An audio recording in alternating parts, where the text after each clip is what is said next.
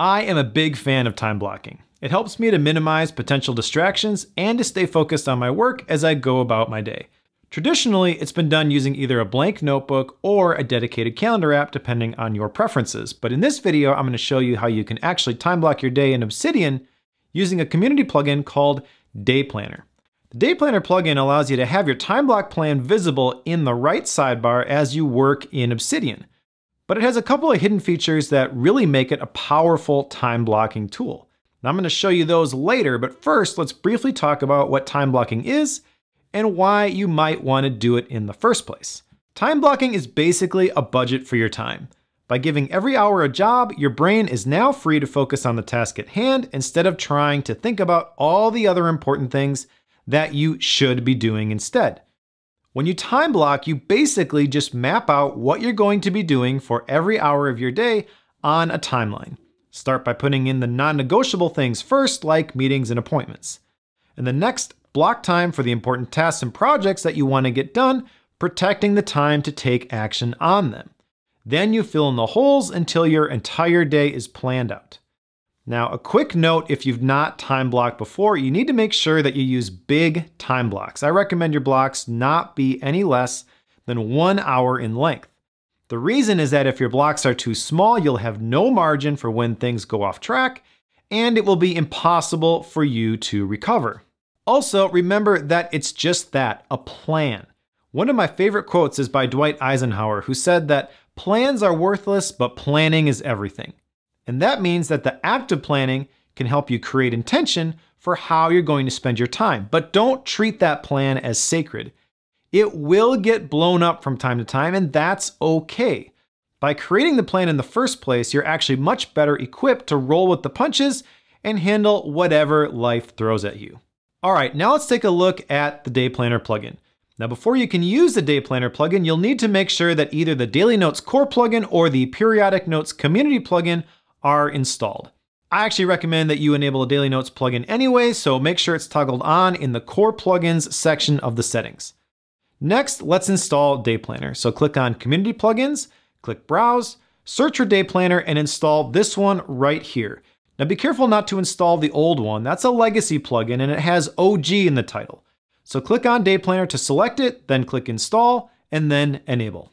All right, now let's go to the settings and configure a few things. Now most of this you can leave as is, but the important one here is the planner heading and the planner heading level. Your time block plan that shows up in Day Planner will actually be located in this section on your daily notes. So let's pick the heading that we want to use. Next, set the heading level by dragging this slider. By default, it's set to a first level header, but all the sections in my daily notes are third level headers. So I'm gonna change this to 3. Okay, now we're ready to use Day Planner, and there are 2 different views for the Day Planner plugin, the single day timeline view and the weekly view. Let's look at the single day view first. Access the command palette on the Mac. This can be done by using the keyboard shortcut Command P, and then type Day Planner to see all the actions that the Day Planner plugin just added. There are 3 of them here. Show the week planner, open today's day planner, and show the day planner timeline. The last one is the one we want, so select Show the Day Planner Timeline and hit Enter. The Day Planner Timeline opens in the right sidebar, showing us the time block plan for the current day. Since we haven't created a plan yet, the timeline will be empty to start. To add something to this timeline, just click and a new item gets added. You can adjust the length of the time block by hovering over the bottom of the block until you see a purple bar appear. Just click that bar and drag to adjust the allotted time for the block. If you want to move the item to a new time slot, click the drag handle in the upper right corner and move the block to the appropriate time. Clicking on the block itself will open the daily note for today and highlight the block in the Day Planner section that you just set in the settings. From here you can type a new name for the block and it will be reflected in the Day Planner timeline.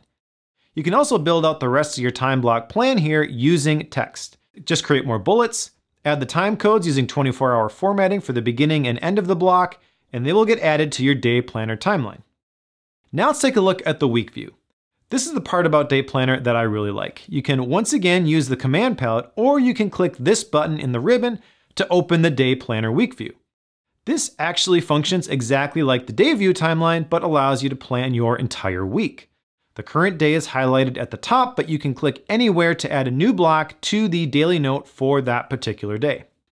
I like this view a lot because I find thinking about my week as a whole before I attempt to time block for the next day helps me create more accurate plans. By thinking through what I have to do throughout the rest of the week first, I'm less surprised by the things that may pop up, and I'm more equipped to make adjustments to my time block plan on the fly. There are also some more advanced commands that are hidden behind keyboard modifier keys.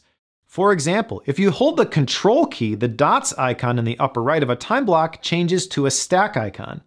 And now if you click and drag while holding the Control key, that block will move along with all of the other blocks above or below it.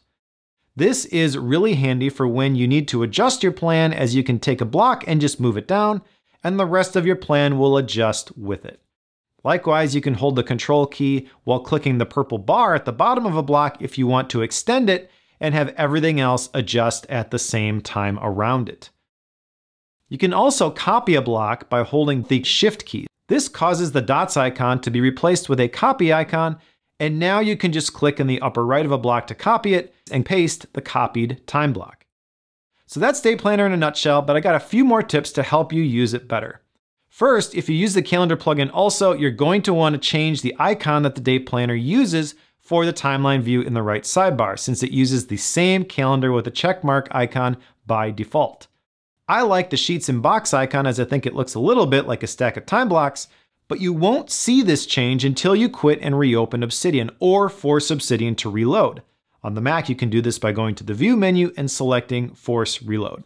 Second, if you want to time block your tasks, you can use checkboxes instead of the standard bullets. Instead of the dash for a bulleted list, just use the dash space left bracket space right bracket formatting before the time, and the time block will display a checkbox in either the daily or weekly timeline views. You can check the boxes as you get things done, and the tasks are marked as complete on your daily note. Third, if you want to add more detail to your time blocks, you can do so by indenting additional bullets below the time block entries. Just hit Enter on your daily note to create a new bullet, then hit Tab to indent it under the time block above and to add additional lines to the time block. These additional lines will show up as bullets, but this will also work with subtasks if you want to use checkboxes instead. As you can see, Day Planner is pretty powerful, but there are a few things that I would like to see changed. First, I wish I could change the default time block length. As I mentioned earlier, I don't recommend using time blocks any less than 1 hour, as they don't provide enough flexibility going throughout my day. Since the default time block is 30 minutes in Day Planner, that means I have to adjust every time block I make in the timeline view. Now I can avoid this by using the keyboard in the daily note, but that doesn't really work with weekly planning. And I wish there was a setting where I could configure the default time block to 1 hour, as that would save me a lot of fiddling with the time blocks that I create. Second, I wish you could put the time block plan inside a call out on the daily note. I've seen people put their Obsidian task queries inside callouts, and I think it would be cool if you could do that for your time block plan. Unfortunately, when you put the header and the bullets inside of a callout, the Day Planner plugin can't find it. I'm not sure this is technically possible with the way that Day Planner works, but it would be cool. So there you have it, a complete walkthrough of time blocking in Obsidian using the Day Planner plugin. Now, if you like this video, you'll probably like my newsletter too, which you can sign up for at obsidianuniversity.com.